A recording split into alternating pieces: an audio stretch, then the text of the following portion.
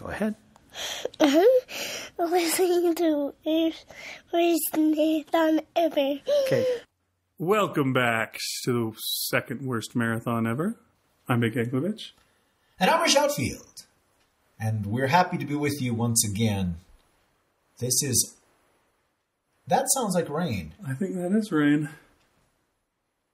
Do you hear that, folks? Now, we're still in a cabin in the woods. Ooh, cabin in the woods, oh. We're 4 college students on our way to an old abandoned cabin in the woods. And it's raining, it sounds like, atop us. Yeah, it does. You can't see it out the windows, though, which is the weird part. Maybe it's just wind. Maybe... Dude, that sounds so much like rain. But anyway, please ignore the background, the music of the... Oh, now I can see it out the windows. Okay. It looks like big drops.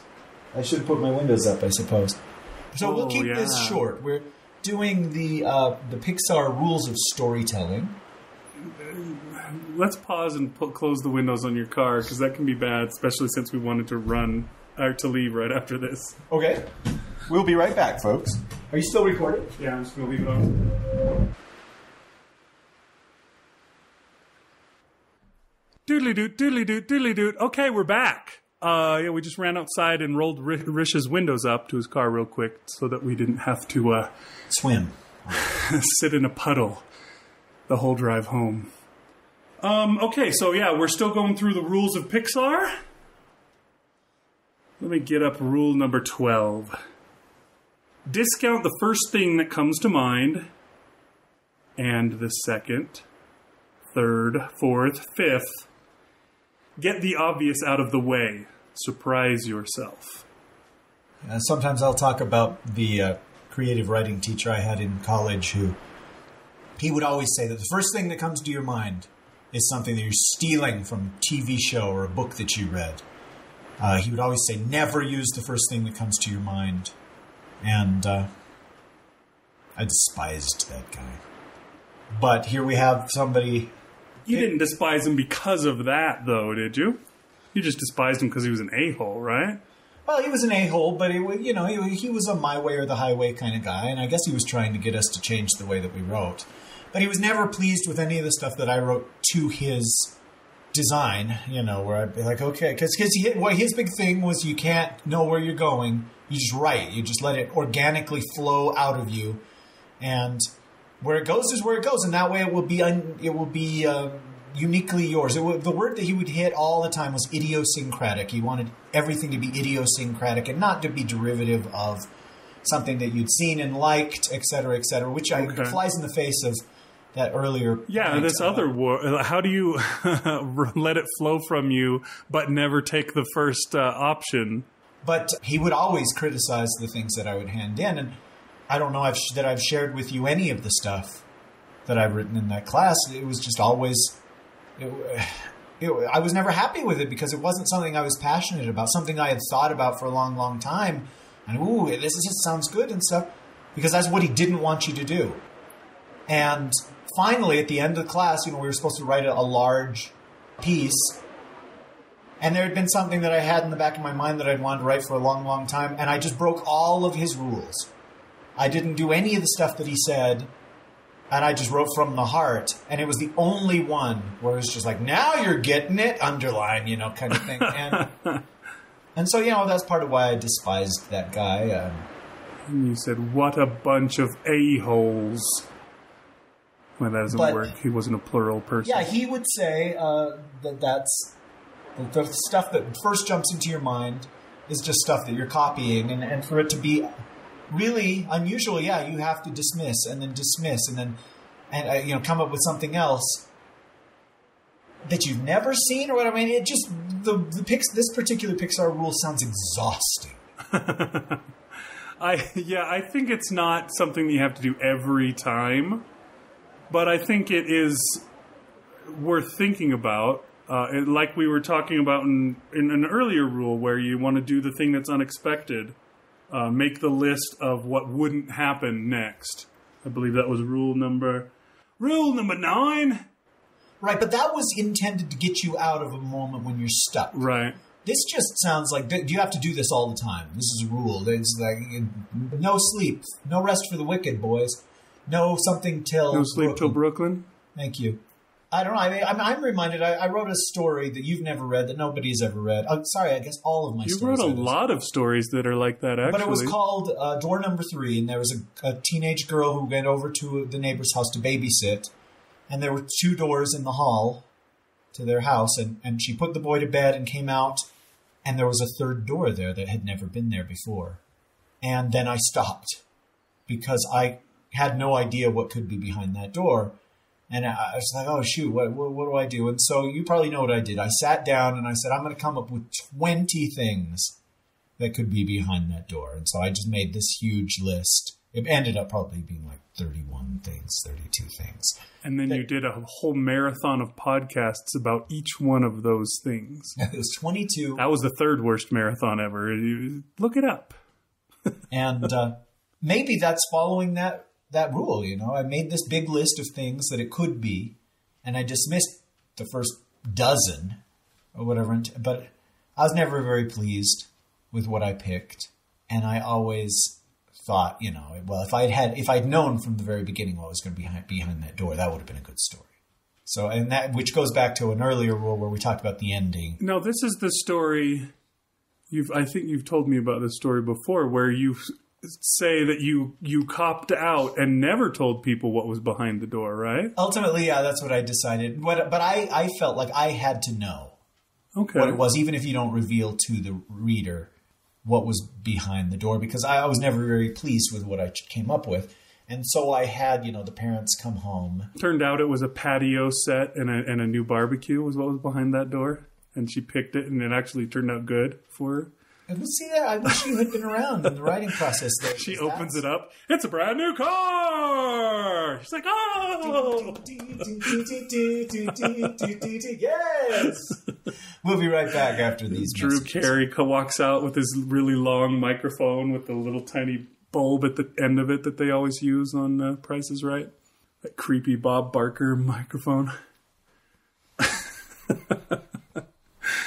Yeah, okay. I think that's kind of what she's saying. I don't think it's a do this for every single thing that you do, but I'm sure for big plot points or big events that happen, it's better to do that. In my story that I'm percolating in my head and not writing like I should, in the gauntlet compels the people who have it to go out and do good.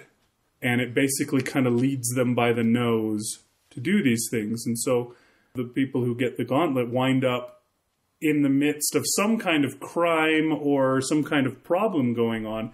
And I thought about that, and I even actually went on Facebook at one point and asked people, hey, is it okay for someone like me to... Am I being insensitive or something by having my character foil a rape in progress or something like that? And one of the people that commented suggested, well, you know, there's lots of other crimes and lots of other reasons that people could be beating on somebody else that your character could step in on and foil.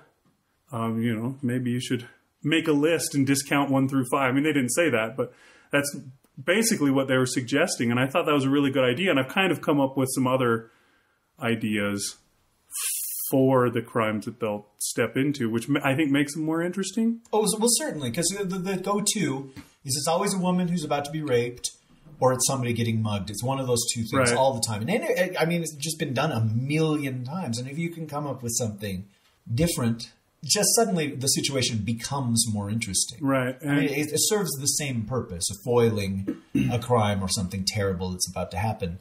But yeah, I even had a plan to turn people's expectations of what the crime will be on its head for the character itself, too. You know, she'll step in and rescue who she thinks is the person that's being hurt or whatever. And when it turns out that that person's actually the one that's doing the crime and the other person is the one that was the victim, but assuming, without really using her observations or whatever, just taking the societal norms, assuming that's what's going on. Yeah, she does what she does and then realizes later, oh, geez, I think I've just rescued the criminal from the crime.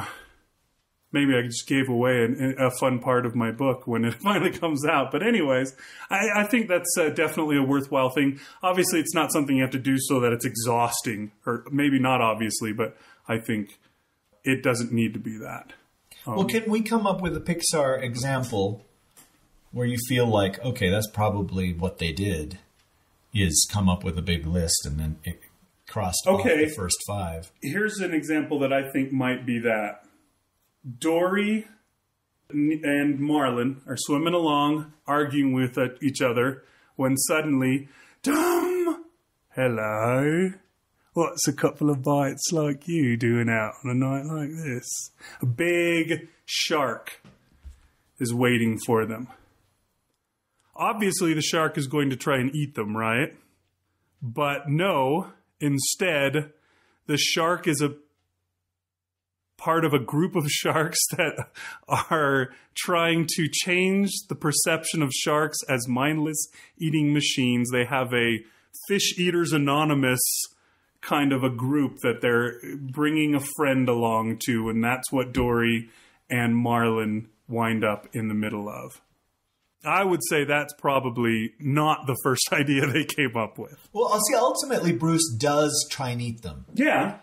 So they do have the expected thing happen after a series of comedic opposite things happening. And that sort of thing is pretty great, that they said, okay, so the shark tries to eat them. And it's like, well, what if the shark tries not to eat them? Yeah.